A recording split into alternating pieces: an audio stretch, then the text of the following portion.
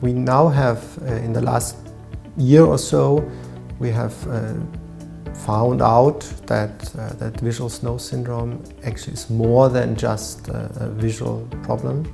It involves the acoustic system, it may involve the emotional system with anxiety and stress. It might involve the gastrointestinal system with irritable bowel syndrome. And I think this is really important to know, because patients then need treatment for all these areas and not just the visual system.